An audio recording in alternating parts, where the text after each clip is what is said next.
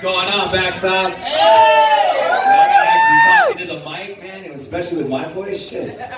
Oh, man, I've been nervous. I've been pacing back and forth all over. So if you guys know that I normally have a personality, that's why I haven't talked to any of you or said a fucking word, because I've been just trying to make sure that this goes correctly. But my name's B-Rat. I'm the bartender here. I'm not a major comedian.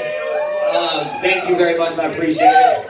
Trust me, this is why I don't get up here all the time, because I love that more than this. I just like to come out here and make people laugh. But I grew up in a small town. I grew up out here in Boulder City. If none of you know me, I've grown up out here. I'm a fourth generation from Boulder City. And I grew up as a small kid, too.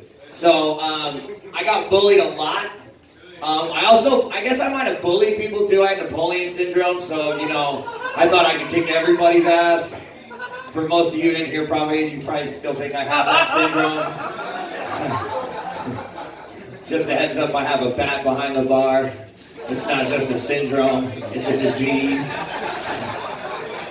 But growing up in a small town is kind of crazy, because when you start taking your kids to school, when you grow up and you start having kids, and then you go to school and take them to kindergarten, you start seeing other parents, and you start to kind of pass judgment, so to speak. So you sit there and you're like thinking in your head, you're like, man, hey, there's Fred's kid.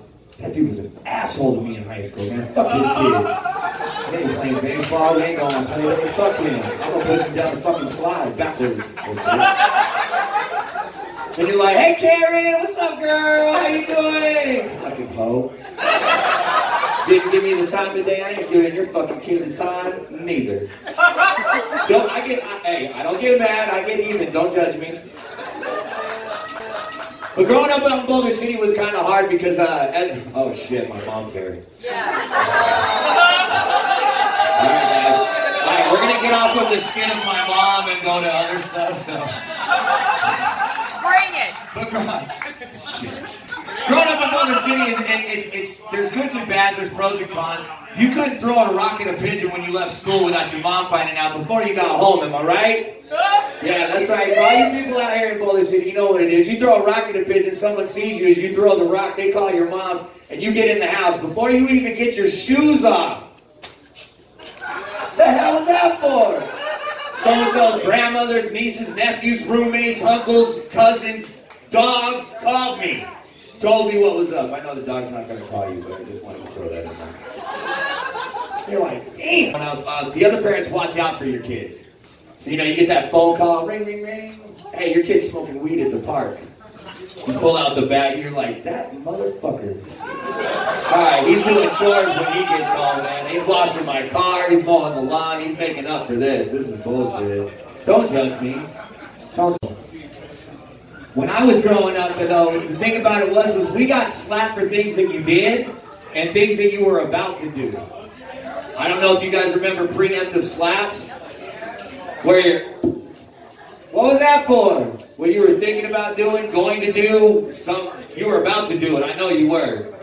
And it was right before you went into the laundromat, grocery store, gas station, mall. You know, we were obedient as kids back in the day. Our generation was obedient. We listened to our parents. They smacked us. All right, I'm not doing that. Kids these days, they're more literal. They get smacked. Well, I guess I'm going to do that shit. I already got punished. Seems disrespectful that I don't go do it. I already got fucking punished for it. So I'm going out. Yeah, that's right. I'm going to steal a blow pop. Fuck you.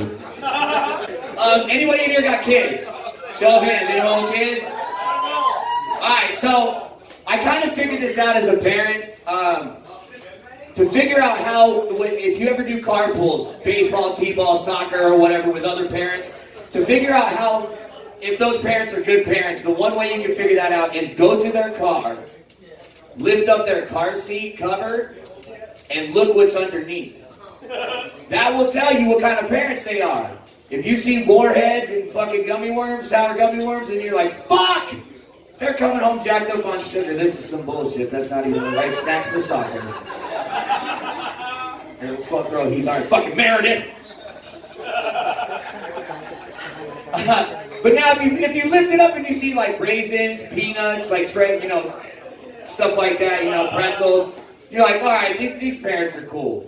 And you know, that's how it had to have been a single dad that actually came up with trail mix. Because it was a single dad that was going to T-ball, he forgot the kid's snack, was like, shit, I gotta find something. He pulls up the car seat, he's like, aha!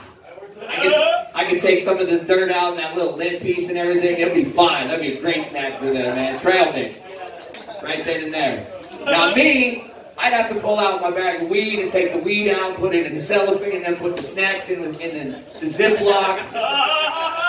But if it was me as the snack parent, I'd divvy the weed up with the trail mix into all the bags and give them to the parents. So that when those little motherfuckers are at home asleep, I look at the parents and go, don't worry, it's organic. Yo, that's my time. I'm B-Rad. Thanks very much, you guys. I appreciate it.